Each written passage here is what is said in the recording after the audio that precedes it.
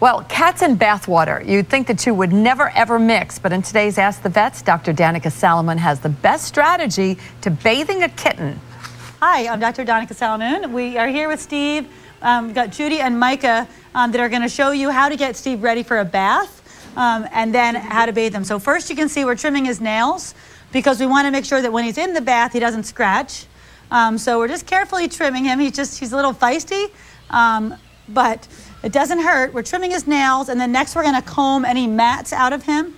And so we want to make sure that there are no mats in him when to get his fur wet, or those are going to be even harder to get out. So we're going to comb through him and make sure that everything is nice and smooth in his coat, and then we're going to get ready to start bathing him. Now before you bathe, make sure you have what you need, because once you get him wet, we got to go fast. So we've got towels ready, his soap ready, and then we've got a little cloth for washing his face. So we've got all that ready, and now you're going to see we're going to get him wet. And so Mike is going to be putting him in the water. Now, if your cat is nice and, all right, and so if he is healthy and he is not stinky and smelly like Steve might be, he doesn't need a bath regularly. But when he does get bad odors on him, this is what you need to do. So Judy's going to lather him up. And we've got a nice soap-free shampoo. That's really important, especially for keeping his flea control on. We don't want to rinse that off.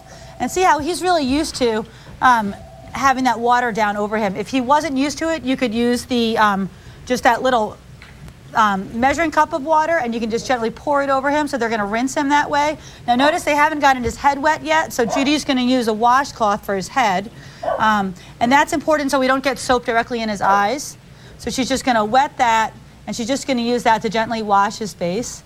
And so you can see Steve's a young kitten. He's really gotten used to having the baths. And so if you have a kitten, go ahead and get him started with this. Otherwise, most importantly, we want this to be fun and not too scary for him. So make it pleasant by toweling him gently. And then let's make sure we give him some treats when he comes out, so we know that it's a good experience for him. It's pleasant. He remembers it. We'll put those down for him. And so you can see that it doesn't have to be so scary as we think, but we just want to be prepared, and we want to keep it pleasant for him. So Steve did a good job today. I'll say he did. He deserved that treat. I was more nervous than he was.